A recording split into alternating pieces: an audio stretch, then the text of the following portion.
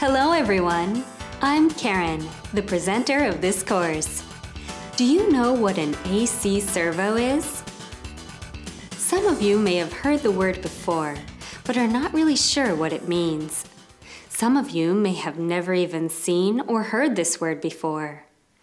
An AC servo is a specialized device that is likely never seen in everyday life. The word servo is derived from the Latin word servus. Servus means to comply with commands faithfully, quickly, and accurately. In the same way, a servo is a device that performs work accurately in accordance with commands.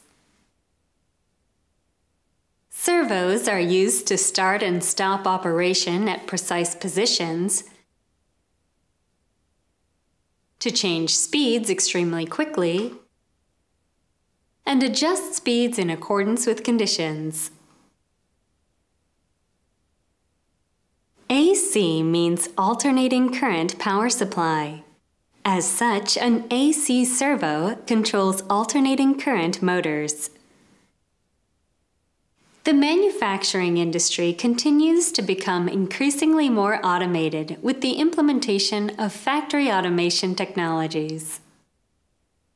Plant processes can be fully automated without the need for human interaction with the use of FA equipment. This reduces costs and improves efficiency, safety, and quality. AC servos in particular are necessary in manufacturing due to their ability to precisely control devices at high speeds. This course will cover the actual role of AC servos and the process by which they control devices. Now let's start learning about AC servos together.